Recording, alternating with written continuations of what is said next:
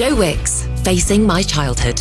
Monday night at 9 on BBC One and iPlayer. BBC Radio 2. Right, it's time for us to go and see how the travel's doing with Orna. How are you, Orna? Hello, I'm okay. How are you? Are you tired? I'm tired. I had a late one. Did you have a late one? A very late one. Did you have a very, very late one? A very late one. Were you Eurovisioning? Oh, Eurovision the whole lot? Oh, so did we. It was amazing. What time did you get to bed?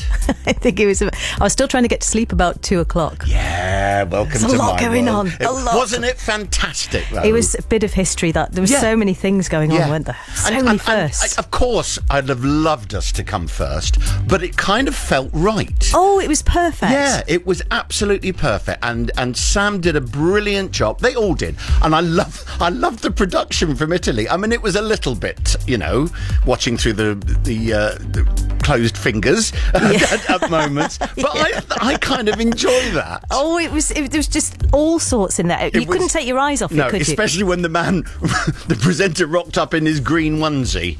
Oh, what did Graham say? Something like, you don't get paid enough for that. He's earned his money tonight. Graham was on great form as well, he really was. I had both on. I had the coverage on the radio as well. Yeah, it was great. You've got to do both. Yes. You've got to listen to Ken as well. Oh, yeah. Okay, so how many marathons am I missing this week? Not too many. Oh, thank goodness for that.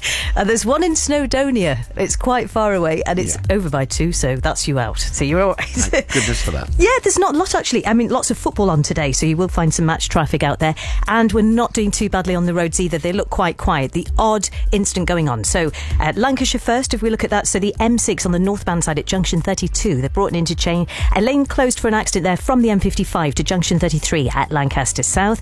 And then in Gorston, now that's in Highland, the A835 is closed at the Garve junction. So that's where it meets the A832. There's been an accident there. Investigation work is underway. The problem there is the diversion that's been set up isn't really suitable for trucks. So it's one to give a miss to if you can, that area, the A835. And then in Coventry, you've got the weekend closure of the A46 south of Coventry, and that's near the A428 at Brandon Road. Cambridgeshire, the A14 is closed on the eastbound side from 31 at Girton, and that's near the M11 to 35 at Stoke-on-Quay. Investigation work going on, and the queues are backing up onto the M11 on the southbound side, back past junction 14 now.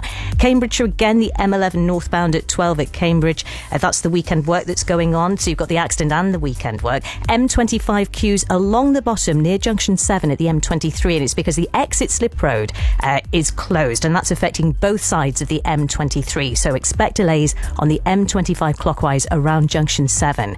And the M3 northbound just after junction 6 at Basingstoke, 2 lanes are closed. It's after an accident. It has caused 20-minute delays though.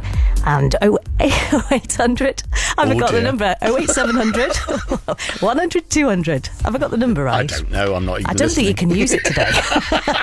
I tuned out half an hour ago. I mean, really, you were on the M25 and I thought, no, I can't. What was your dinner of choice last night? What did you eat?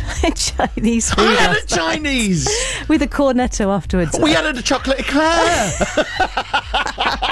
We were separated at birth, clearly. I'll see you in an hour, lovely girl. See you later. God bless, bye. Here's a bit of Lily Allen. LDN. Nice. Chinese at cornetto. Can't go wrong.